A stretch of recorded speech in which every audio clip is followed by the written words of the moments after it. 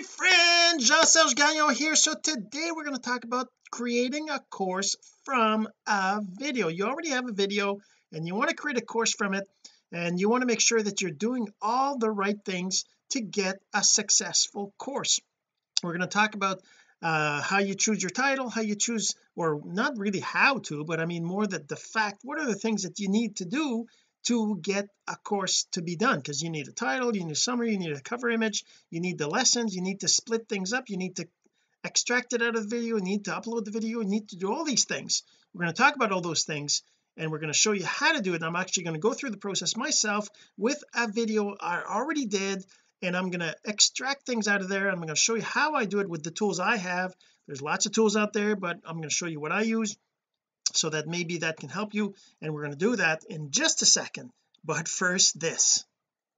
So the real question is this: what are the strategies, techniques, and tools that you need to learn to generate residual income from the e-learning boom that's happening right now? My name is Jean-Serge Gagnon, and welcome to Course Income Secrets. Okay, so you have a course, or you have a video, I should say. You have a video and you want to create a course from it. So what's the process that you got to go through to do that? One thing that certainly does help is that you know the process ahead of time before you even record the video, which is kind of what I did, because I was planning on putting together a video, a course I should say, on how to create a course on Click eCourse. So that's kind of what I did. I created an episode on that. I kind of showed how to create a course, and I did all that, and at the same time I took notes of things so that I could take that course apart, or that video apart, and actually create a course on that. So whatever topic it is that you have, you can do the same thing. You could spend a bunch of time planning things out, making sure it's all perfect, and then recording the lesson number 1, and then recording the lesson number 2, and then recording lesson 3, and then, oh my god, I got to redo lesson 1, so I re-record lesson 1, and then you go back to lesson 4, and then you go do lesson 5, and then you go back and redo lesson 3, and then you do lesson 6. So you could do all that. You could record it all separate. I did that. I actually did a course on TikTok where I recorded every single thing separately. I kind of laid out the course, what we would be talking about in the course, and then I did a recording for every single piece of it in sequence until I had the whole course, right?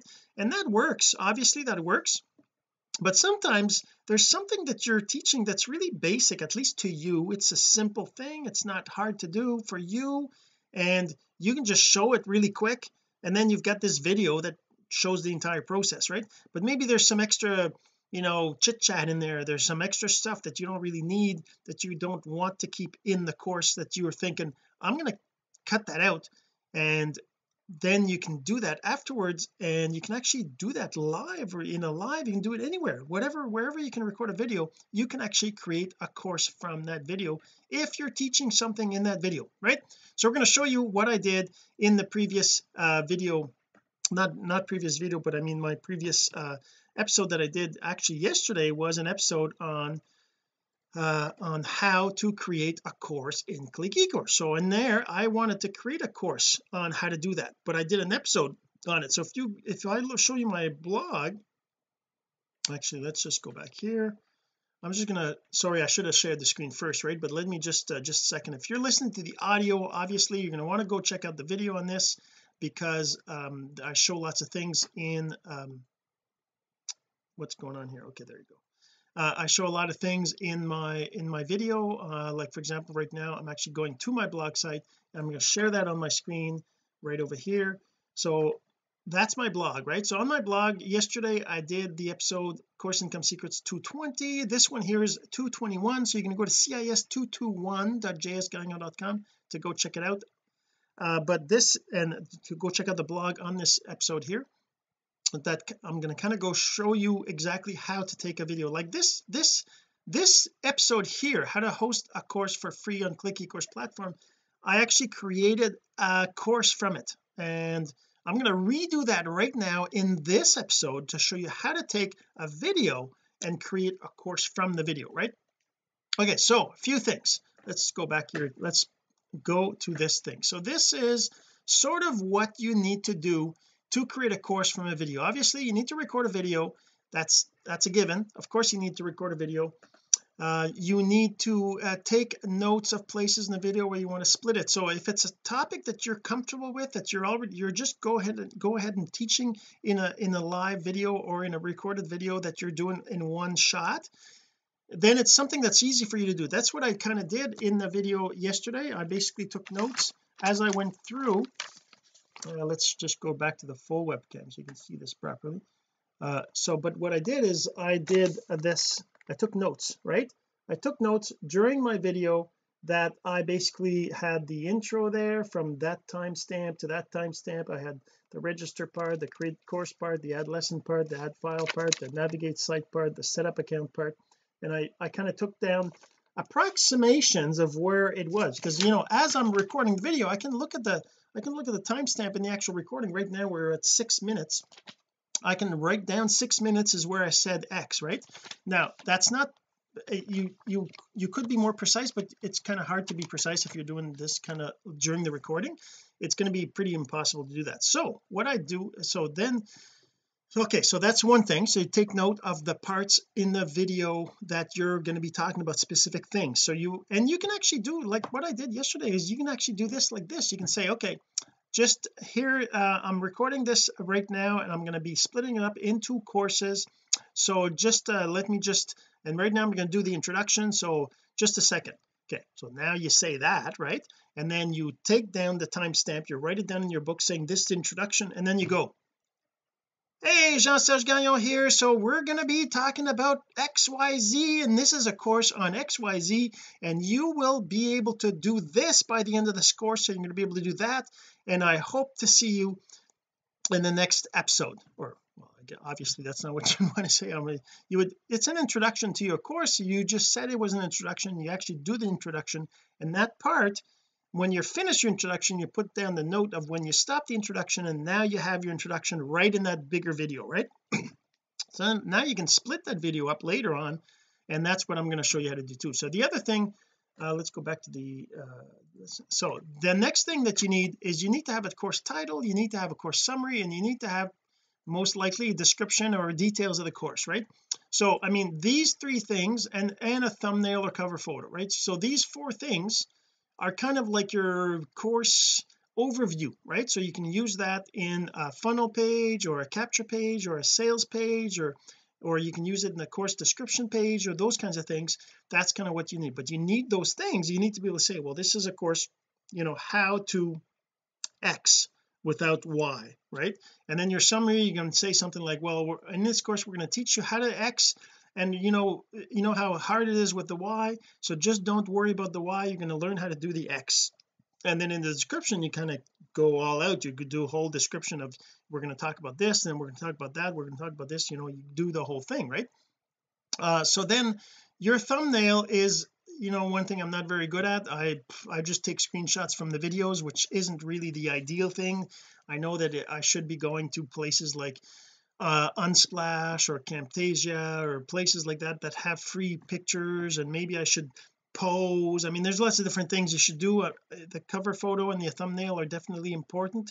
I'm not the best person to tell you what to do, how to do it, because I'm not very creative that way.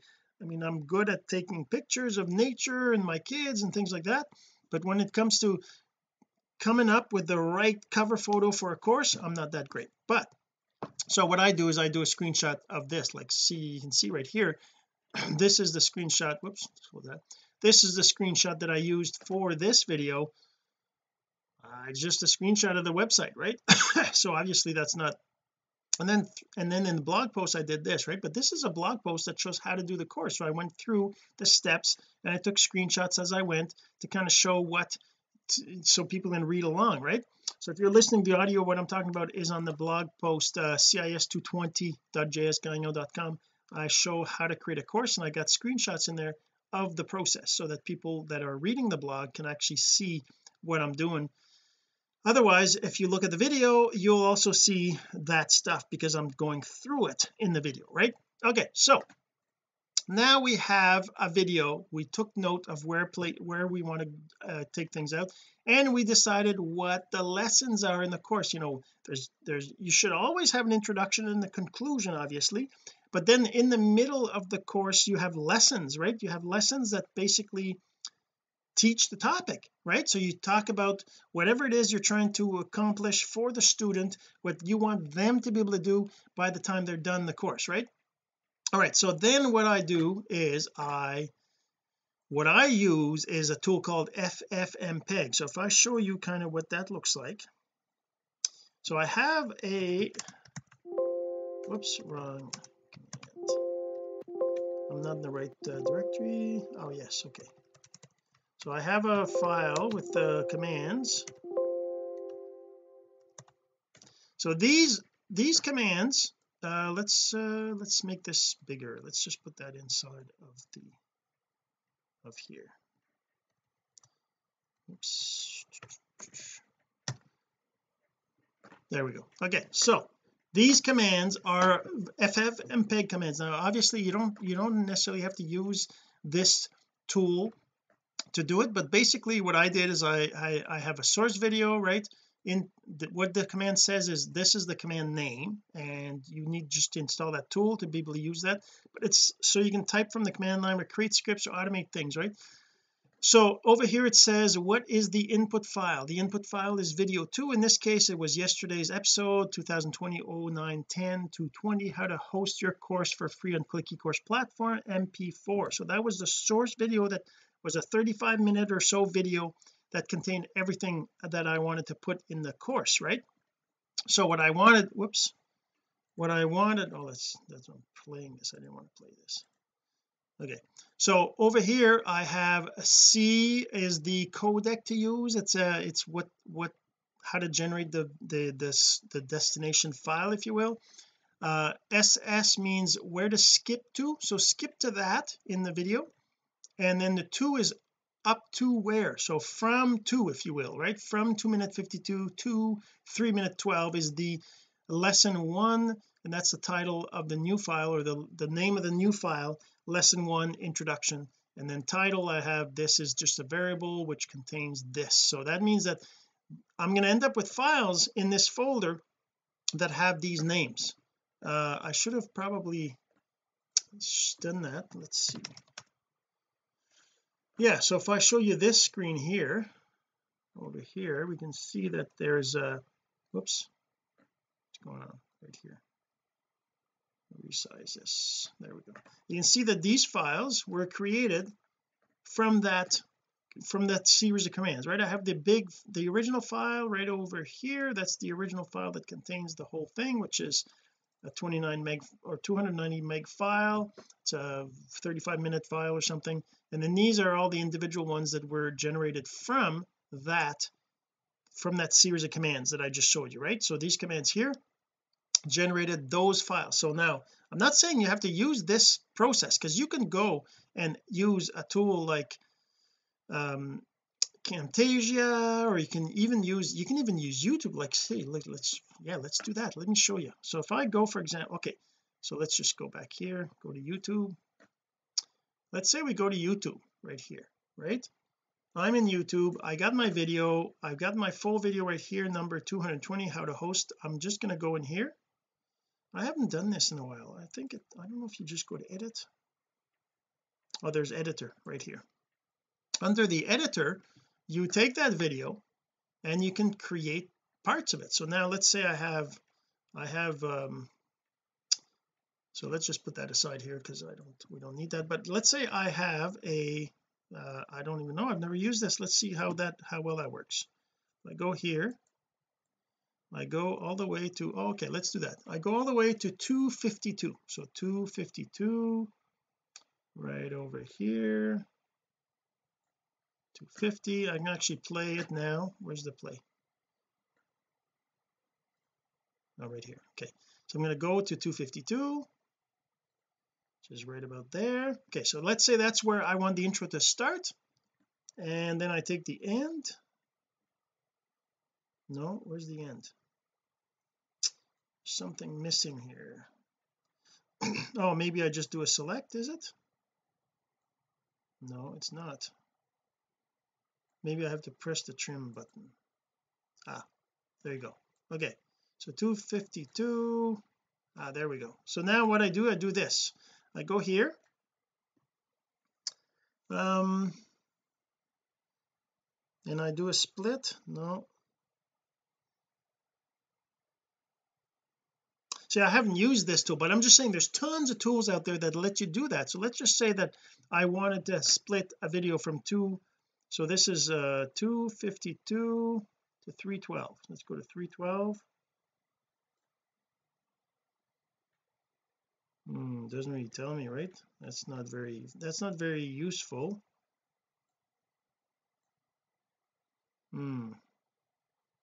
Minutes, seconds, frames. So they're not doing a very good job of showing me exactly what I want. So I want 252, but where is 252 on this, right? I thought that this tool, this editor in 312 might be right here. I'm not sure. 312 is right about 312. No, yeah, that's not very efficient. I'd have to really be able to specify an exact position, an exact start. You can kind of see where it is by mousing right there. I can see it's 255. 253 is probably what that is. Maybe there's another way I can see it. 249. Yeah, that's not precise enough, but if I do a play, what's it going to do? It just goes straight to here. I see. Okay, 252. There we go. Now play. Okay, so that's my introduction, right? So that's my introduction, and it goes all the way to, let's just pause it, goes all the way to, there you go, that's better. So maybe I can do this. Can I do that? 312. There we go. Okay, so now I can do that. I can trim it to the 312. There we go. Okay, so that will work. And if I go to 252, is it not going to go to there?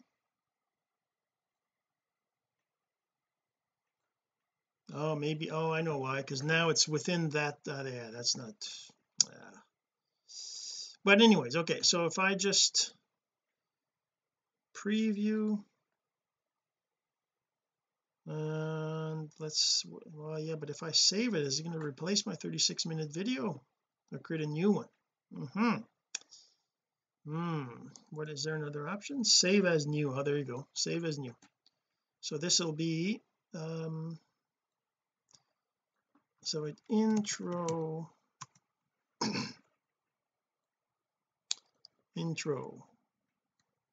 let's just do that. Number one, intro. What happened? Save as new. Okay, I'm going to make it unlisted.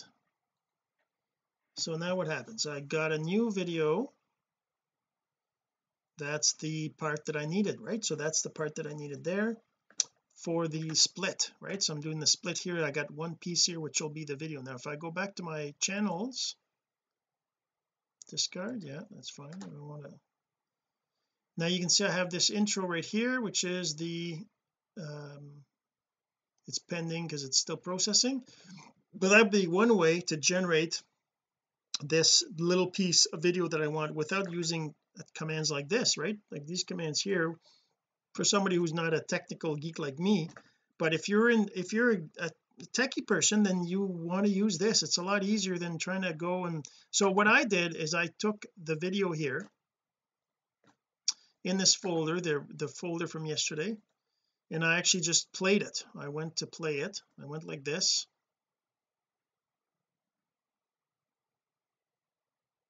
and I started playing the video. Let's turn the sound off. Okay, so I started playing the video, right? So then what I did is I took my notes. I have my notes here with my timestamps, and it said here that my intro was 248 to 310, right? So that's what it says right on my notebook right here, right? 248 to 310 is my intro. So that was an approximation of where it was. So I went over here. Let's just make this a little small so you can actually see the thing. okay, so as you can see it's at 04 right now. So I actually just went here, I went to 248 right about here. 248 is okay, and then I just played it until I saw where I was actually finished writing and where I could actually do the actual start talking. So there, okay, so right about there is where I start talking. You see it says 253, says 253 right now, right? So I actually went to 248. That's interesting. 248. No, I didn't. I went to this one here. Let's just resize this down here, put that over there. Okay, 252, yeah, exactly. So I went to 252.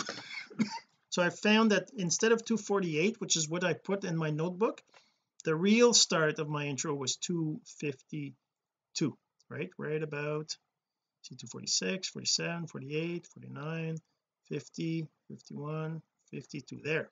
So right about there at 252 is where I cut it. So I said, okay, it starts at 252 and it goes all the way to 310 right here where I stop talking.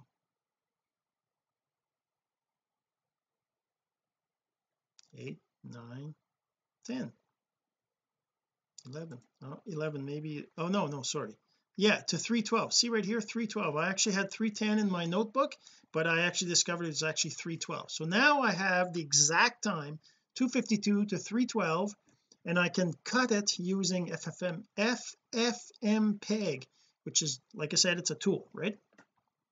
Then I went to the next one. So site intro was at 337 according to my notebook. So I went here, 337 right there, and I played it until I actually found the actual time I was actually starting to talk. Now obviously I'm doing this with the sound so I can also hear the sound, right?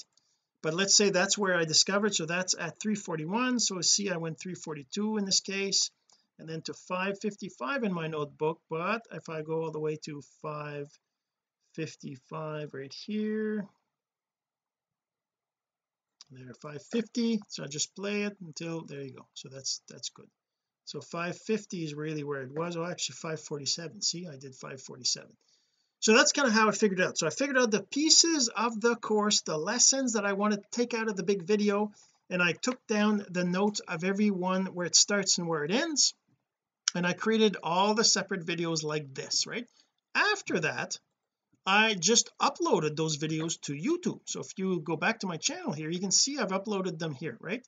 I've got, well, you can't really, I guess you can't, the problem with YouTube is as soon as you, let's see if I can't, yeah, as soon as you mouse over it you lose whatever it is, right? So you can see right there, if I could I can't really show you by mousing over anything. I guess I could do it here. Let's do something here that'll help. If I do this, okay, let's do a screenshot. If I just do this, I'll just do this like this, screenshot. Okay, so now you got a screenshot, so it's not gonna, we're not gonna get messed around with the, so you can see right here I have, well, you can't even see my mouse though, it's not very useful, it's not helping.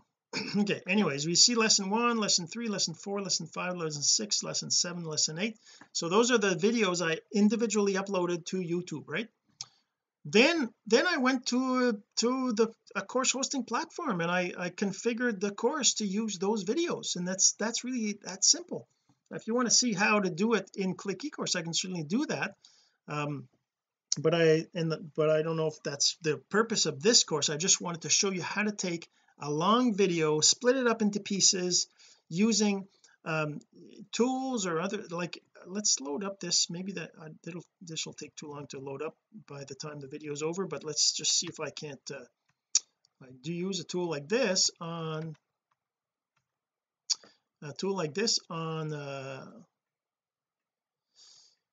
in Windows.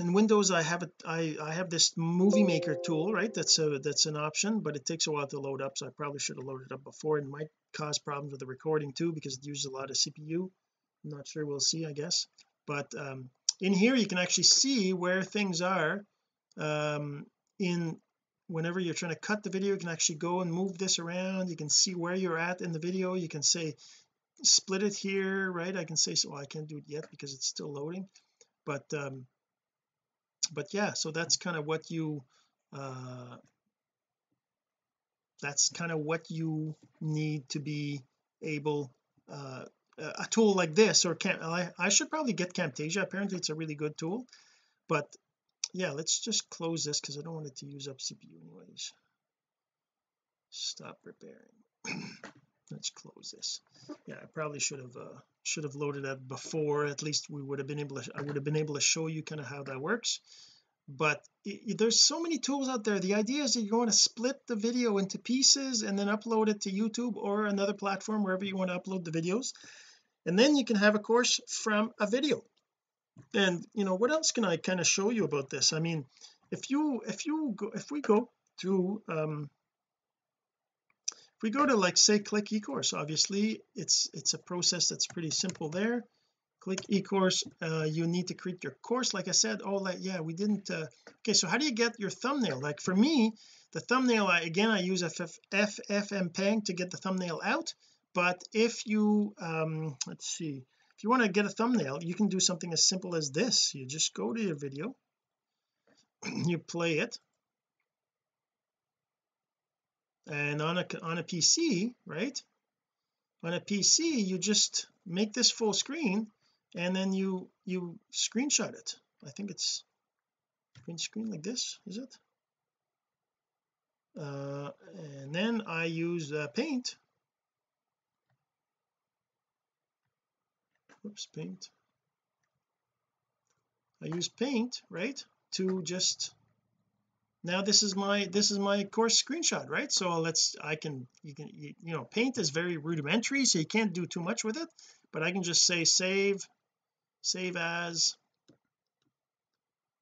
into my let's put it inside the new one here. So course thumbnail test, I'm going to save as a JPEG, and there we go. So now we have that, and then you can do things like, you can even go and, let's say, go into something like Camtasia. That's something I probably should be doing. Is it not Camtasia? No, it's canva.com. You go to canva.com, you can create a free account there. You can do lots of stuff in the free account. I'm just going to log in. I haven't logged in for a while, so, but I just log in as me. And in Camtasia you can do things like let's just create a new, I'm going to just create a new, whoops, what's going on, let's create a new Facebook cover, let's say, use that as the cover for and I'm just going to go like this. Let's just do this, I don't know, it doesn't really matter. Let's just choose something here, right, with a picture. What am I going to do? A picture. Let's do this one, and let's use the template, and then I can use my picture and upload it. I don't know if how well that'll work, but let's say I upload.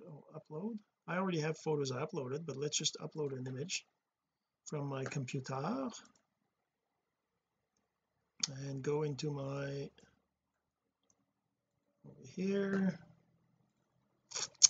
go back into where I was, right here. I'm going to take this guy, and I'm just going to put that as the background, just for fun, right? And we're going to do this here, put that here, and I'm just going to make it full size here. I guess I would have had to have, it's not big enough, right, to fit the whole thing, but that's fine. Let's just do that like that. I'm gonna make it send to back. Now I have this in the front. This is going to be create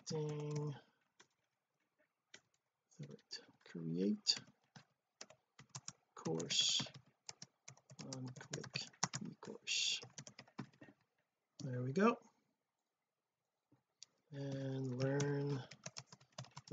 basics of course creation. There we go, and that's it. So let's just save that, then I download it as a PNG, doesn't really matter. Whoops, I guess let's do it as a JPEG, and I'm going to save that as a image. So there we go. All right, so that's pretty much it. Once you have that, you can use that as your cover photo, and I mean it's quite there's so much stuff you can do with your computer. And let's just go back here. So that's how you create a course from a video. You just split it up, figure out the start and end, figure out the title, figure out the cover photo and all these things, and then you can create a course. And if you want to know how to create a course on Click eCourse, obviously you can go check out my blog and go check out the other posts on that. All right, so we'll see you in the next episode. This has been Course Income Secrets, the entrepreneur's blueprint to generating income from the e-learning boom. Some of your friends need to hear this message, so don't forget to share. For more content like this, go to CourseIncomeSecrets.com and make sure to subscribe and follow us here. My name is Jean-Serge Gagnon. Until next time.